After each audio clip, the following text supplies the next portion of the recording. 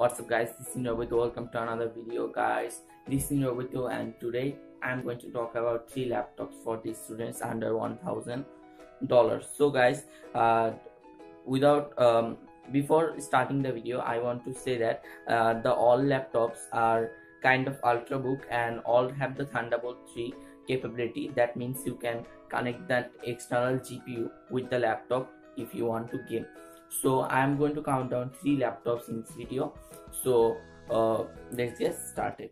Everybody fucking jump!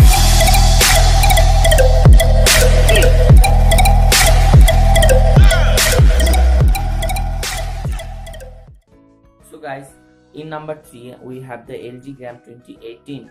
Why we are putting this laptop in number 3? Because the laptop is so thin, light, and battery life is so awesome, but the build quality is not that great. There is flex in the screen, but the laptop is a very good laptop, and this is a very thin and ultrabook, and you can connect an external GPU via the Thunderbolt 3 port, and it will give you a awesome experience of gaming. And the laptop is so thin and the battery life is also very great. So you can, and the speakers are also very great, and you will get 16 gigs of RAM and 1 terabyte SSD. I think that was a SATA drive, but you can upgrade the laptop. So number 2 we have the EV. I think you all guys have heard the name EV. It is a well-known new brand that makes a laptop like the Surface Book, but this laptop is better than Surface Book in many ways, because the screen is larger than the Surface Book, and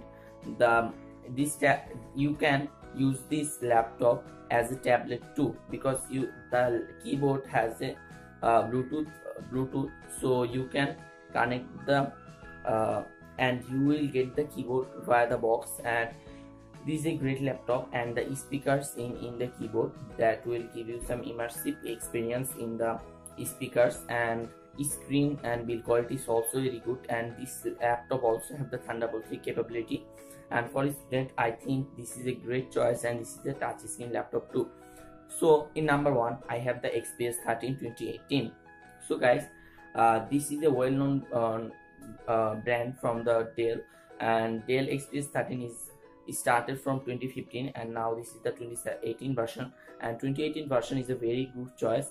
The build quality and design is so awesome. You can check the rose gold one, but in rose gold one you will get all white, but the front side is rose gold, but you can apply a debrand screen like a marble one that will give you a very good look. And the laptop is very thin, and the battery life is also very good, and you can connect a external GPU via the Thunderbolt 3 port, and this is a great choice for a student. I think for the screen, and this is offering a best screen among of all the laptops. You can check all the laptops by the link in the description. There will be all the link from the Amazon. You can check them, and I think in my opinion XPS 13 2018 is the best choice for the students compared to its size, portability, build quality, and battery life.